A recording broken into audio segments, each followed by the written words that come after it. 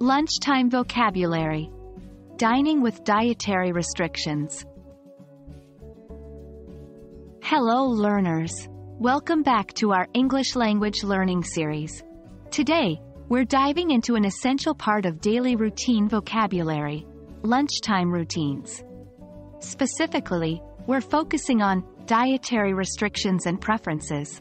Whether you're planning a lunch date, attending a party, or discussing your dietary habits, it's crucial to express your preferences clearly. So, let's start. First off, let's explore some common dietary restrictions. Vegetarian. A person who does not eat meat or seafood, but may eat dairy products and eggs. Example sentence: I'm a vegetarian, so I don't eat hamburgers or chicken sandwiches. Vegan. A person who does not consume any animal products, including meat, seafood, dairy, and eggs. Example sentence: He is a vegan, so he avoids cheese and eggs as well. Gluten-free. A person who avoids gluten, a protein found in wheat, barley, and rye. Example sentence: My friend is on a gluten-free diet and cannot eat bread or pasta. Lactose intolerant. A person who cannot digest lactose, a sugar found in milk and dairy products.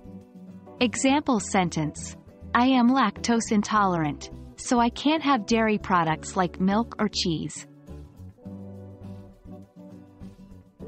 Now, let's learn how to express your dietary preferences.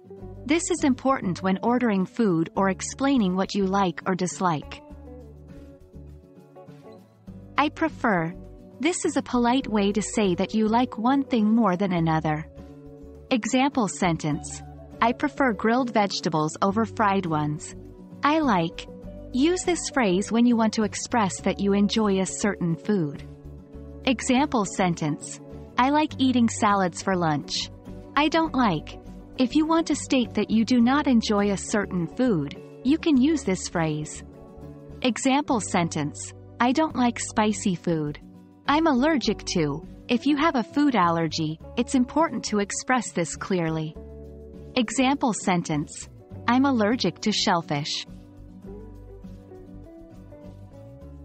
If you're planning a meal with someone, it's respectful to ask about their dietary restrictions. Here are some polite phrases you can use. Do you have any dietary restrictions? Are there any foods you can't eat? Do you follow a particular diet? That's it for today's lesson on dietary restrictions and preferences in our Lunchtime Routines series.